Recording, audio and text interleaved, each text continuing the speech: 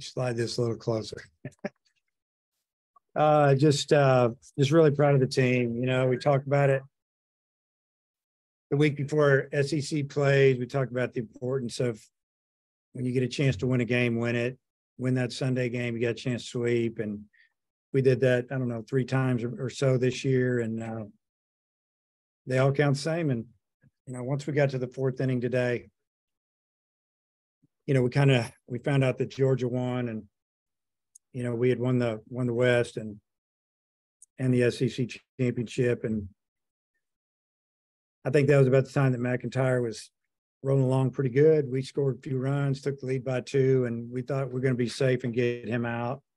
I think if we would have left him in, he probably could have gone another couple innings, but we just didn't want to chance it. You know, we thought, well, we'll get through this inning with these young guys that want to do it, saying they want the ball, and it didn't go very good, obviously. So we had our opportunities, though. We had runner on first and second, nobody out, top of the order up, and we didn't move anybody around. So that was disappointing. I think we had an inning in the 3rd inning. We had runners at first, second, nobody out. We didn't score. So in the 4-run inning, I was really good to see those 2 out base hits, stolen bases.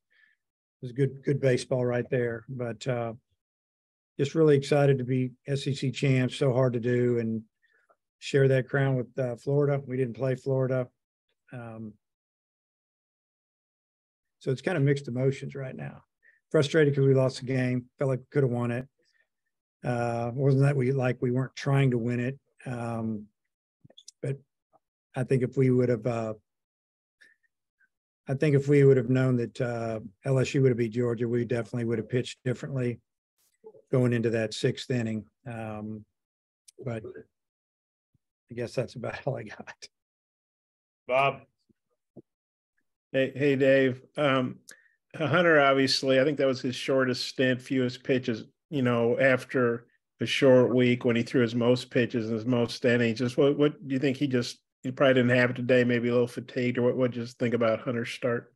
You know, his stuff wasn't bad. I just think that we weren't planning on pitching him very long today, if possible. Would have been a lot easier. We might not even have pitched him today if we'd have won yesterday. So I would have played a lot of different players today if we'd have won yesterday. But, you know, throwing the ball around the plate, wasn't really putting it on. They did a nice job they nickeled and dimed him pretty good. You talk about bloopers and cat balls, and he made good pitches, and they just found holes. You're kind of going, wow. He was a little frustrated with it, and he pitched out of a jam or 2. So this will give him an opportunity to rest a little bit. And then I heard you say on the pregame show you took x-rays of Bolton's ankle. I guess they were negative, but he has a sprain. What do you think his status might be for Hoover? And I think that's your 5th position player who's missed at least one conference game because of an injury. Just what are your thoughts on that and Bolton moving forward? Yeah, I mean, as of now, I would say he's definitely not playing on Wednesday, Thursday, maybe not at all. He should be ready in a while, though, in a week or so, but we'll see.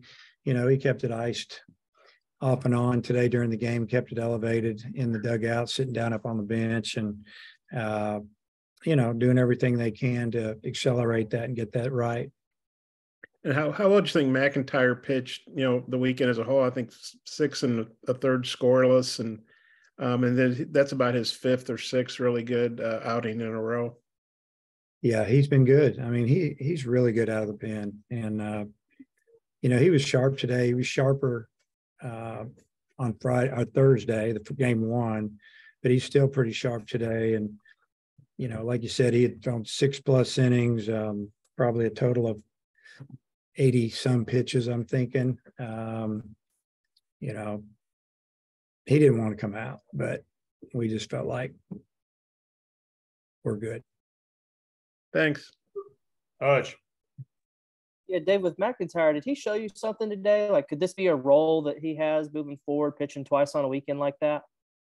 Yeah, I think so. I don't think he has any problem with it at all. Just he's in good shape right now. He's feeling it. He's got a good feel for that cutter, and he can throw it any time, and it's moving and diving. And yeah, he's got I think he's got the stamina to do it.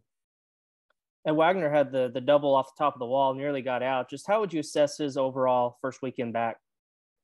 Yeah, it was a tough weekend for him to open back up after being off for a month. He's facing arms that are 95, 96, 97 from the right side, and lefties that are moving it around pretty good. So I would say that I think his swing got better every day, and even in pregame, I could see it. I like to stand out in center field behind second base and watch the swings, and his swing looked a lot better today than it looked yesterday in pregame. So he said it's less sore than it was a few days ago. So a few more days of kind of resting it. We won't let him swing too much. I think could really make a jump for us.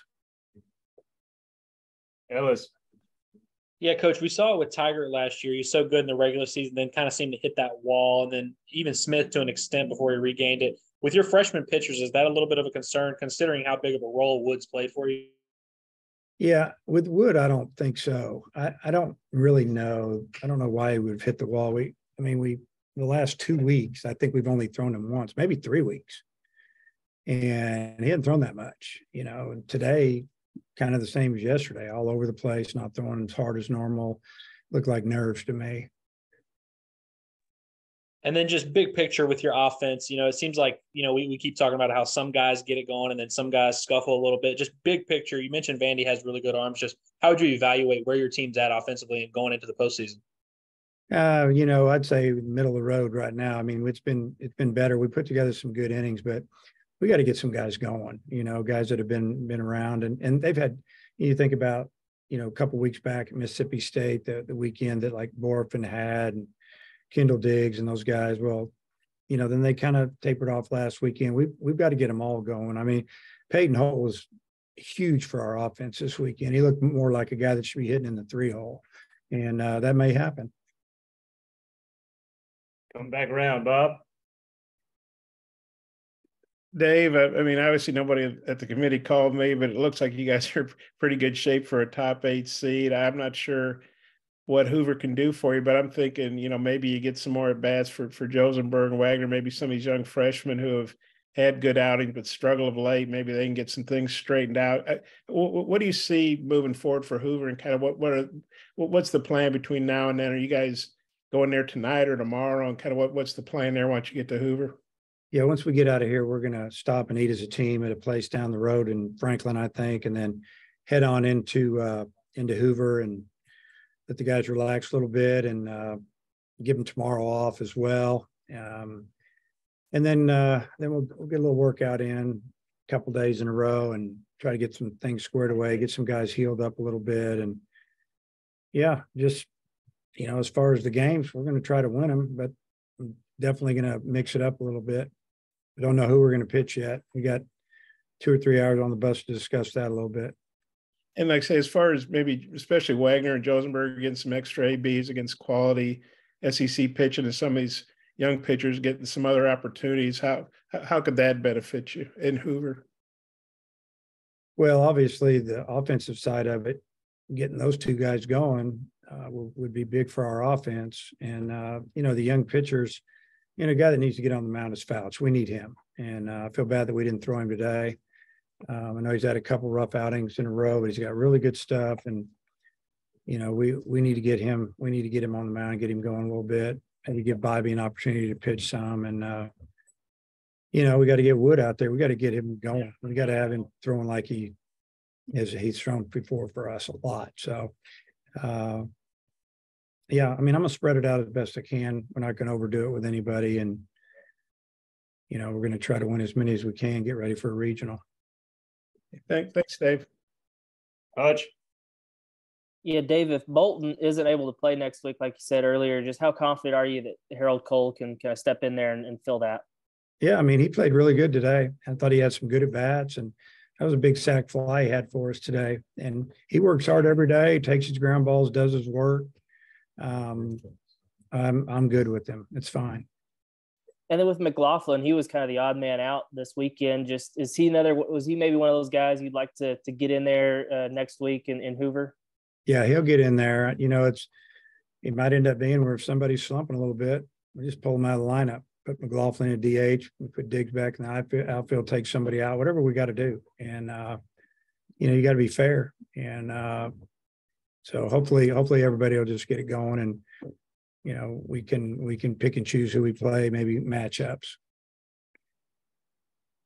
All right, coach. Thanks for the time.